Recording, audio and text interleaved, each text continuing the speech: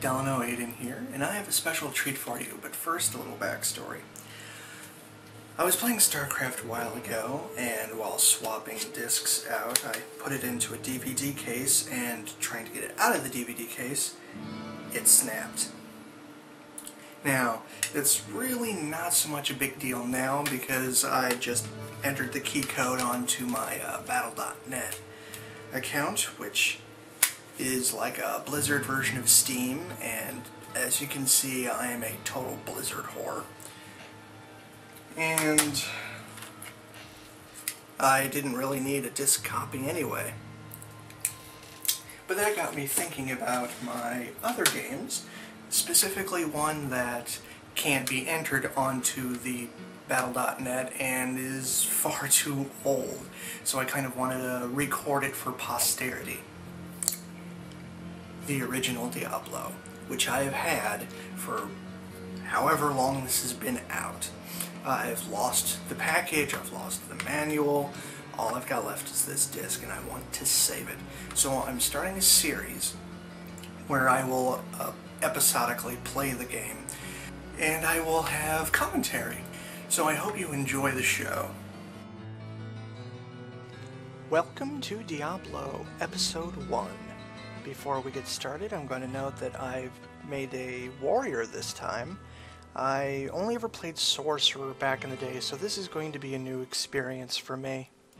So looking at the abilities, we have repair, which repairs durability, but also lowers the max durability, so it's usually better to just pay for repairs. Now we've also got just basic RPG character stats, you know, nothing unusual. We got some mana, some health, and yeah, one ability so far. And the thing I hate the most, you have to carry your gold. And each stack doesn't increase indefinitely. After you reach a certain point, you start carrying more. Stand a fellow drinking peace?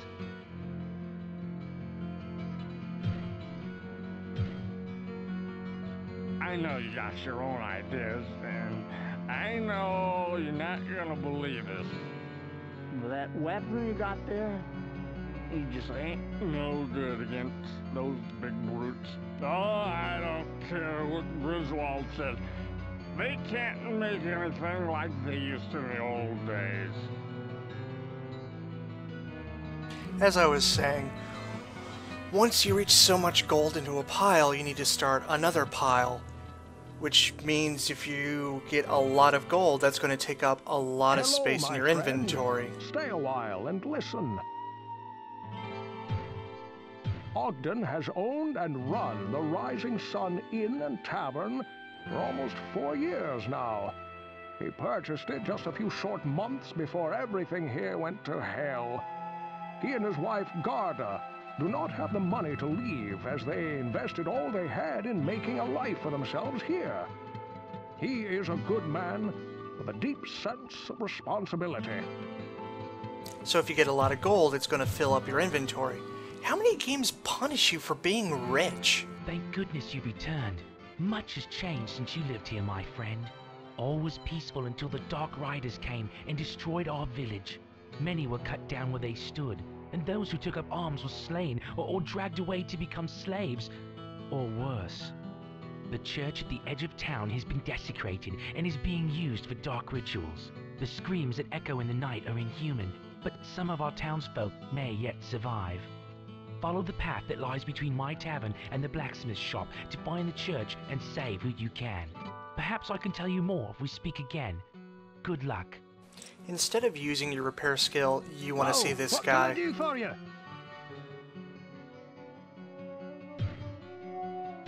Well, I have to practically smuggle in the metals and tools I need from caravans that skirt the edges of our damned town. That witch Adria always seems to get whatever she needs. If I knew even the smallest bit about how to harness magic as she did, I could make some truly incredible things. As you guessed, I'm just walking around and talking to everybody before I actually get into the game. Now, I had to start the game a few times just so I could get this little effect in the well, which lets me know that there's a quest coming on the second level. What ails you, my friend? I have made a very interesting discovery. Unlike us, the creatures in the labyrinth can heal themselves without the aid of potions or magic. If you hurt one of the monsters, make sure it is dead, or it very well may regenerate itself. And you may have caught, before I talked to the drunk, that I tried to see if I could get the mini-map, which you can't do in town. Good day. How may I serve you? Ogden and his wife have taken me and my grandmother into their home, and have even let me earn a few gold pieces by working at the inn. I owe so much to them, and hope one day to leave this place and help them start a grand hotel in the east. I thought I'd just take the time in this first episode to walk around town, talk to everybody, let you see the size of things. Since back in the day, this was a pretty impressive game, but I don't really think that it's held up well over time. It's very, very claustrophobic in comparison to just Diablo 2. And I'm only coming over here because of the little peg-leg boy, Wirt. Aww. He's a little gambling man. But hell if I'm gonna give him 50 gold now. I've only got 100. Farnham, now there is a man with serious problems, and I know all about how serious problems can be.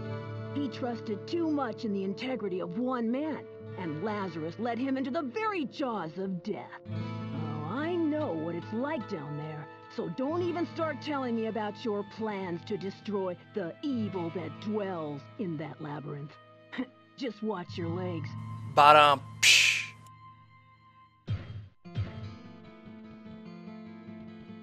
For those keeping score, the gossip has just been characters talking about other characters, and I guess that works for establishing what each person does, having other people talk about them, but this really does show early Blizzard game design.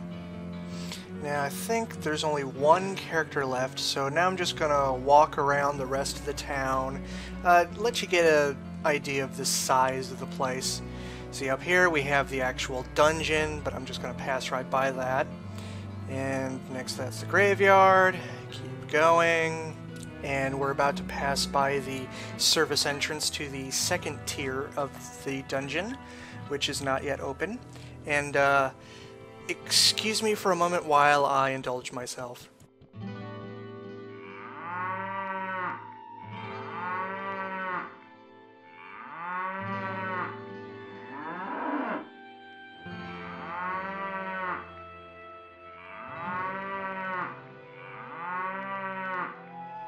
Yep, that's a cow, all right. Sorry, you can't have a Blizzard game without clicking repeatedly on random animals.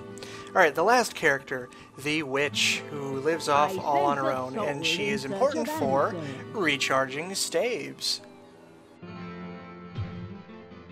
The hand, the heart, and the mind can perform miracles when they are in perfect harmony.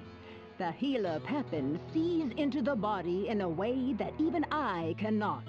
His ability to restore the sick and injured is magnified by his understanding of the creation of elixirs and potions. He is as great an ally as you have in Tristram. And she is pretty much the reason why I'm not playing a sorcerer again this time through.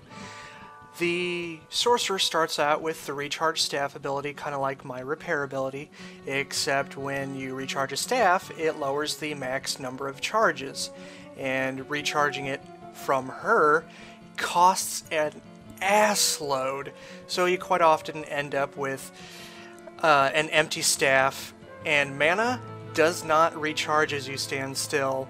You have to actually level up or use a potion, so you can pretty much gimp yourself very early on in the game. Please, listen to me. The Archbishop Lazarus. He led us down here to find the lost prince. Bastard led us into a trap. Now everyone is dead, killed by a demon he called the Butcher. Avenge us! Find this Butcher and slay him, so that our souls may finally rest. And we have a quest, which I think is an optional one. Please, kind of like the well, it's not always in every game. So if you don't get it the first time, you kind of have to try again. And I'm kind of running out of time here, so I'm just going to wrap up this episode. March my ass back down to Deckard Cain, the pimp daddy of Diablo. Seriously, this guy is awesome. And he's the only character to appear in all 3 Diablo games now. I'm not counting the expansion as its own game. I do mean Diablo 3, he returns. So thanks for watching and see you next time. I am giddy, I am tingling to see this throng, this horde before me. Those of you who are tightly gripping your Herodric staff, please raise your voices.